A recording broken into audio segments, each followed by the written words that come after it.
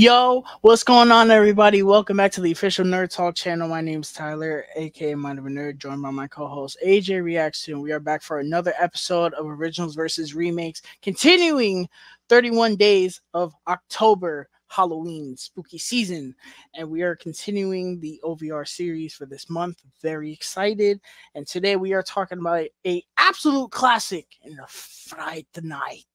A terrible Dracula impression, but Fright the Night indeed. Welcome This to is Fright Night, one for real. I was very excited to do. I'm more excited for the next one we're gonna do, but I was very excited for this one to do nonetheless. So without further ado, let's get into it. Starting with the original Fright Night, released in 1985, directed by Tom Holland, not Spider-Man, and he is the director of this movie. He directed the original Child's Play, which is amazing, by the way. He also wrote those two movies, and he wrote Psycho 2, which is not a bad movie. It's pretty okay for a movie called Psycho 2. And it tells the story of this teenager who notices these neighbors moving in, doing weird, suspicious things, and suspecting that he's possibly a vampire. So I watched this movie for the first time a year ago. I think it was a year ago. I watched it with AJ. This is one that, again, just like The Ring, it kind of flew under my radar, and I was like, I haven't seen really that many vampire movies. You know, I do. I still feel like I haven't. I've seen this one, um, Lost Boys, and that's really Abigail too. Um, I think you're forgetting a saga of films. I think you're forgetting a saga of films. You better hold on tight, Spider Monkey. Anyway, I still have not seen like 30 Days of Night, and Daybreakers is the other one. I want to see that one. So this is like the one that everyone's like, this is the definitive vampire movie. You gotta watch this one. So Sony released a 4K Steelbook last year, and I was like, oh, I'm going to get that. The Steelbook was great, and I was like, I want to sit down and watch this movie. I absolutely love this original movie. I think it is so much fun.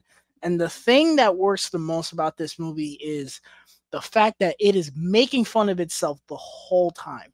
This movie is the epitome of taking like all the different vampire tropes and just making fun of them. Like there's a scene in this movie where our main character, somebody goes into his room. This dude has cloves of garlic all over his room, and he's like hammering wooden stakes. It's like, yes, that's something I would do if I suspected my neighbor was a vampire. You know, like, they make fun of the crosses and the holy water and the sunlight. It's so funny, but it works. That is why this movie works.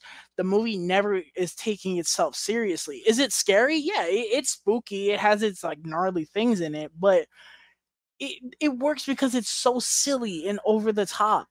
Our characters, I love them so much. Peter Vincent is the GOAT. I love Peter Vincent. Charlie Brewster, you gotta love him. And then there is Jerry Dandridge, the most underrated horror villain probably ever. Agreed. This dude is like never talked about, and I cannot for the life of me understand why. And he's not even like that scary. He is a cool bad guy. And that's what works. He's so cool. He's not trying to be intimidating. He's just walking, and you're like, "Oh my god, get away from him!" Like, he's eating an apple. Oh my god, get away from him! He's eating an apple. Like, but it works, and he's so good. And I love Chris Sarandon in this role. He's so good in this movie. Practical effects, people. We have been preaching practical effects on this channel since we started this series. And when I tell you that this movie, along with John Carpenter's The Thing, has probably the best special effects of all time, it is not even a question. Every single effect in this movie, minus maybe one where there's a bat flying and you can tell it's not practical. Yes. Other than that one, and it's not even long, it's 5 Yeah, it's seconds. yeah. Every freaking effect in this movie is flawless, and that's why the movie works, because it is really happening. That's why it works so well, and that's why the other movie we're going to talk about in a second doesn't work that well. But this movie, it feels so real, and I love it. Ever since I've seen it, this is a constant rotation in my house for October. AJ, what are your thoughts on the original Fright Night? So you covered a lot of my thoughts on Fright Night. But when I first saw Fright Night, I was in high school, I believe, like, or right after high school. It was the time where I was going to the library a lot and looking at the movies and checking out a lot of movies and borrowing them and just watching tons of movies. And I was like, oh, Fright Night. I was kind of getting into horror. I wasn't really that much into it, but Fright Night, hey, sounds kind of cool. And I loved the poster. I loved the, image of the poster. And I was like, okay, I don't even really know what this is about. Let me put it on.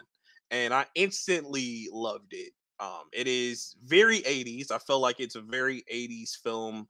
It has that aesthetic, that style, and the characters, they feel very 80s as well. Especially Evil Ed. He's like really corny, cheesy Rooster. Rooster, stuff like that. But yeah, it's a very 80s, and it's kind of like a time capsule horror film, but it still works today. And I really dig this film. I enjoy Jerry Dandridge, Chris Sarandon as Jerry Dandridge a lot in this film. Like Tyler was saying, this is a very underrated horror villain. I wish he was talked about more. I always have a question about the towards the end of this movie. I don't know if we will get into it later, but I always have a question about towards the end of this movie. But other than that, I love this film. It is a film that's in constant rotation pretty much year round for me. Like, I watch this movie, and when they announced the 4K and the Steelbook, I was like, that's a day one. That's not even a question. It's a day one. So yeah, I love this film. Fun fact about this movie: the bouncer in the bar is the leader of the biker gang in Friday the 13th Part 3. I saw that. I was like, that's the guy from Friday the 13th Part 3. I was like, that's hilarious. Moving on to the remake from 2011 titled Fright Night. Oh, I'm sorry. Fright Night 3D. Yeah, man. After I said no more 3D remakes after Piranha. The last one, please. All right. Fright Night 3D 2011 was directed by Craig Gillespie. I probably pronounced that wrong. He directed I, Tonya, which is interesting. Directed Cruella, and is going to be directing Superman Woman of Tomorrow, which is interesting. Essentially, it tells mostly the same story, to where this kid is living next door and he suspects that, weird things are happening, and he's suspecting he's a vampire, and you got to figure it out, So I watched this movie for the first time last year with AJ, and I wasn't really excited to watch it because, like, two things. One, this was the year of remakes, or the time of remakes, to where they were just banger, bang, bang, bang. They were coming like over and over and over again, and it was a 3D remake. The one positive, this is probably the best 3D horror movie we've talked about on OVR. The bar is right there, but this is the best 3D horror movie we talked about, bar none. I do like this movie. I will say I like this movie. There is one major chokehold that's holding this movie back, and I'll talk about it in a second. But I think the performances all around are pretty good. You got Colin Farrell playing Jerry, which I'm not a big Colin Farrell guy, if I'm gonna be honest. I like him a lot as the Penguin. But mostly everything I've seen him in, he's kind of just, whatever. But here He's completely transformed as the Penguin, yeah, though. He's not like himself absolutely. at all. But here he's pretty good. He does a pretty good job. There is one little negative that I have with him. I'll talk about it in a second, but I do think for the most part he does pretty good. Anton Yelkin, rest in peace. I thought he was a great lead for this movie. He actually kind of reminds me of Tom Holland in this movie. I was watching it, I was like, he kind of reminds me of like not Peter Parker, but just more Tom Holland. That's the vibe I was getting from him. Got David Tennant in this movie. So much fun. Such a fun version of Peter Vincent. And if you were going to change Peter Vincent, this is how I would have liked them to change him. Tony Collette, very good in this movie. As always, I don't think I've ever seen anything where she's bad. And then Imogen Pooch, she's pretty good in this too.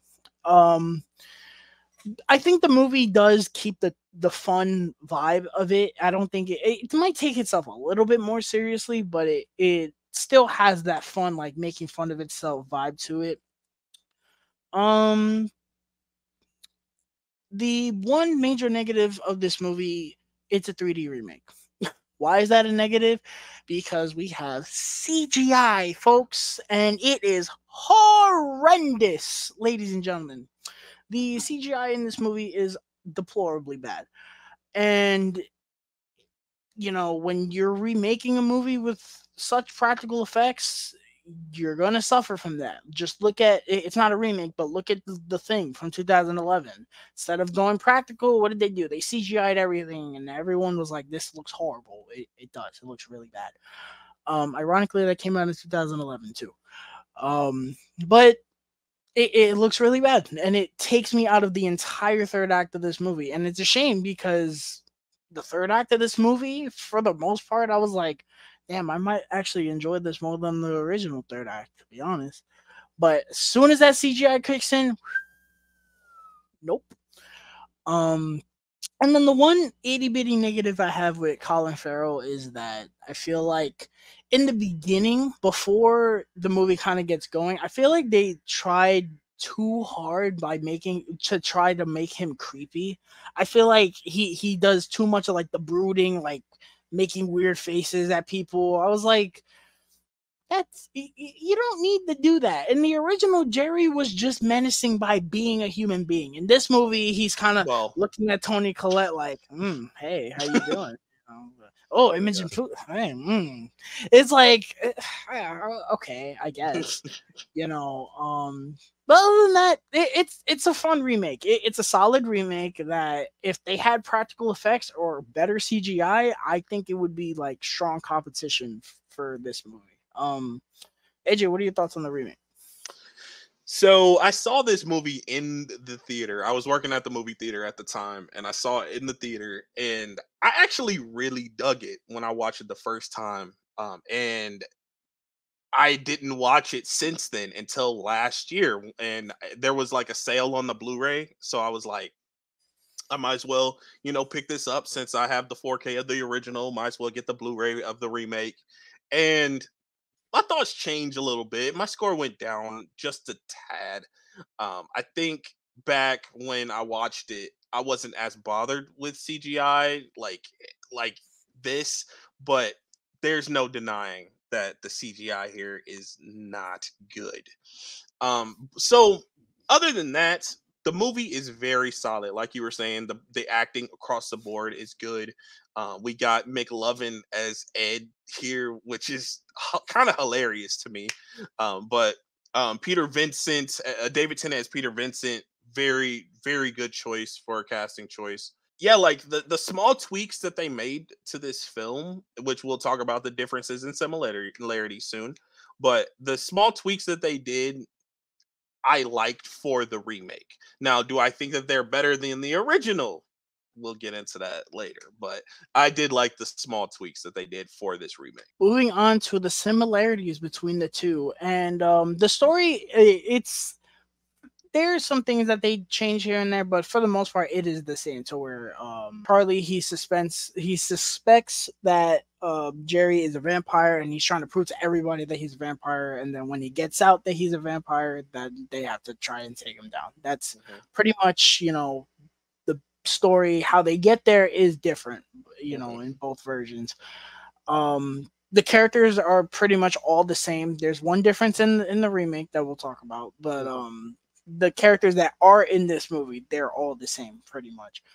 Do they act the same? No, but they are the same by name. Mhm. I think that's pretty much it because Yes. everything else is mostly different. Mhm. So, moving on to the differences between the two, I think one of the major ones that I'll start with, and it's not the one you think, is that Evil Ed's role is drastically changed in this movie, Yes, he is. and it's hilarious. I don't like Evil Ed in the original. I find him insufferably annoying. Um, and if they the way he is in the remake in terms of his role and how limited he is in that movie, if that's how it was in the original, that movie would be like a 5 out of 5 to me. And I'm sitting here like, damn, they must have known that Evil Ed was annoying because he's barely in this movie. He gets taken out pretty much in the beginning, and he doesn't show back up until the ending of the second act. Yeah, and another thing that's different is in the beginning, Charlie doesn't believe that there is a vampire living next door. Hmm. It's Ed that's telling him, like, yo, like, I know we're not really friends that much anymore. Like, they used to be friends in the past. We're not friends that much anymore, but you need to be warned about this. This dude is creepy over here. I don't know what's going on with him, but be warned. And Charlie's like, what are you talking about? And then Evil Ed goes missing, and they're like, oh, this might be something, So Yeah, I like that, that difference. that's As another far as difference too. Is that they're not really friends in the remake, which I kind of like that and kind of don't. Like I like it in the original how him, Ed, and Amy, they're like they're a strong yeah, bond. yeah, But I think as a change, it works. yeah. Speaking of Amy, this Go is ahead. a difference. Amy is like on another planet in the remake compared to the original. In the original, for those who have seen Married with Children, she reminds me of Darcy from Married with Children in the worst way possible. She Mhm. is so annoying. In the remake, she's doing things and she's not annoying. She's trying to get the best out of Charlie, and I really like that a lot. Real Go ahead. quick, going back to Ed, the way they use him in the beginning, and he goes like MIA. I the same type of thing happens in the original, but it happens later on in the film. So in the original, we get Evil Ed, and Jerry is like he turns him, right, Hmm. but he turns him into a werewolf. And I always have a question about how does Jerry turn this man into a werewolf? And they fix that in the remake that he actually shows back up, but he is a vampire, which makes sense because Jerry is a vampire. But that's a difference too. But the thing about the werewolf is the practical effects are amazing for the Hmm. werewolf, but I just don't understand how it happened. So after I'm like, oh, the practical effects, but how does that happen? That's how Yeah. my thought process is with that. But that's a Um, difference with Ed. a major difference about the remake, Billy Cole is not in this movie. They removed him Uh, entirely. yeah, And I think I love that dynamic in the original, but I think it works well enough in the remake to where like I'm not missing him, and that's to me at least that relies on them writing Colin Farrell so well to where he's like, yeah, he's intimidating enough. He doesn't need a sidekick. Like he works, fine. yeah. With with the original though, I do have a question about Billy. Like, who is he? They never explain who he is or what he is, because Mhm. there's a scene where he's just like melting into this goo, and we're like, what is happening? That Like, is disgusting. it's disgusting, It's and disgusting. the practical effects are awesome. And his bones like start tumbling Yes, down the it's stairs and stuff. nasty. It's funny and it's nasty, but we don't know any, like, what. That's another thing that's Yeah. like, what? Okay, but Uh, Peter Vincent. Peter Vincent is like a whole different character drastically in different. both movies. So in the original, he hosts this. It's kind of like Tales from the Crypt, something Mhm, like that, to mhm. where it's like he's telling these spooky stories and he's doing It's like a these TV skits. show.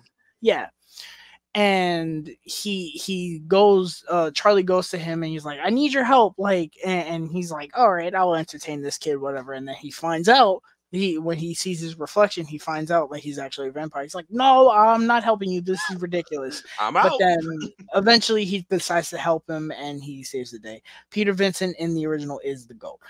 In the remake, he's like reminds me of Chris Angel, if anything. Yes, He's like definitely. it's like a magic I type think it's thing.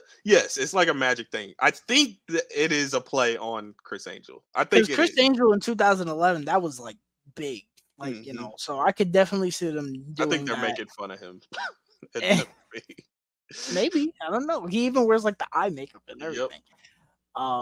And he's basically this person that he does magic. He sleeps with chicks, and he's like, "Hey, you do this like Fright Night type thing, right? Like I need your help." And he's like, "Bro, go somewhere. Leave me alone. Like I'm Mhm. not doing this." He's depressed too. Like he's like I don't know. He's not happy. Yeah. He's just like wallowing and depressed, and he's like, "Come on, Charlie's like, come on, help me with this. This is what you do, ain't it?" And he's like, "Nah, bro, you know, I'm, I'm not about it, But Um, Another difference is that his mom is like another drastically different character. So in the remake, his mom is kind of like in on it, and she's not annoying either. So like she's not an idiot. Like in the remake, in the original, she's a original, funny idiot, but she's an yes, idiot. she's an idiot. She's just doing things, and she's like, oh my god, like, what are you doing? At Her least in dialogue the is hilarious to me. yeah, it's oh my, it's so 80s. In the remake, she's questioning whether or not Charlie is like sane, but at least she's like believing him a little bit. And then obviously, she's like she starts seeing it. And that's another difference. I feel like she gets in on it more in this movie. She Definitely. actually gets into an action sequence with Jerry and all that, and a great car chase. That's like it's like a one take. It's pretty good. That's some good stuff. Also, the third acts are kind of different. Well, not kind of. They're very different. So in the original, it's just Peter and Charlie. They're trying to take out these two vampires, and then in the remake, there's like a lot of different vampires, and it's fun. It's a fun idea. It's just again, it looks terrible. The idea, And the concept is so much better than the execution here. I actually think Fright Night Part 2, the original Fright Night Part 2 did this concept a little bit better. Fright Night Part 2 is actually not too bad. It's a pretty fun slasher sequel ish. But yeah, that's a major difference, and it doesn't. It takes place like kind of under the house. Mhm. It doesn't take place in the basement in the remake. Also, in the original, he's keeping the. I don't think he keeps the girls hostage. I think he just sucks their blood and that's it. In the remake, he keeps them locked in these like rooms. That sequence is also very fun when he has to get the girl out of the house. He thinks he gets her out of the house. She runs into the sunlight. Poof! I was like, Mhm. oh, it's Yep. awesome. That is awesome. It still kind of looks CGI heavy, but that's a great jump scare. I think we covered everything pretty much. Uh, Moving on to what we think the definitive version is. And man, if that CGI was better, this decision would be harder.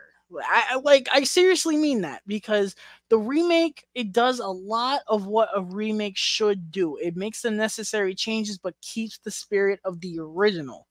What it didn't keep the spirit of was the practical effects, and they dropped the ball. The CGI is booty cheeks. So I have to say the definitive version is the original Fright Night, directed by Tom Holland. I think it is astronomically better in terms of the effects, and it feels like it's really happening, and that is the key when it comes to horror and just cinema in general. I want to believe that it's actually happening, even though it's a movie. When you give me all digital effects, it really, really takes me out of the movie. So Yeah, I you got would to make them good. If yeah. they're good, then we just watch Pirates of the Caribbean, and those effects are amazing. If they're good, they work. But Yeah.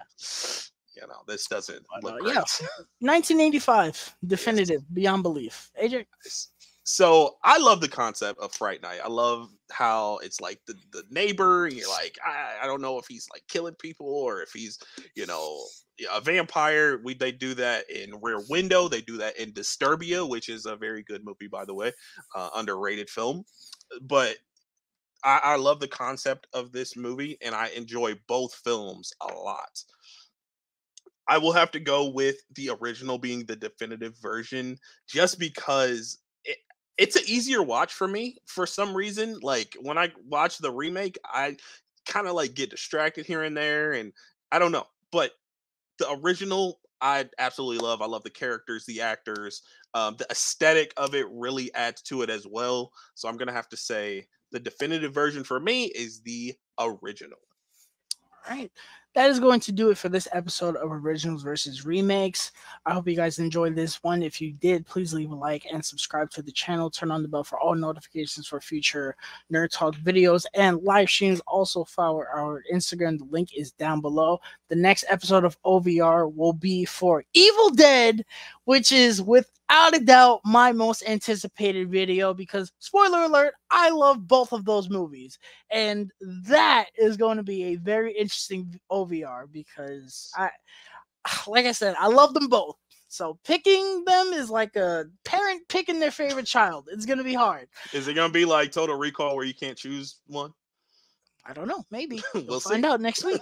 But yeah, once again, if you guys enjoyed this one, please leave a like and subscribe to the channel. We will see you on the next episode of OVR, everybody.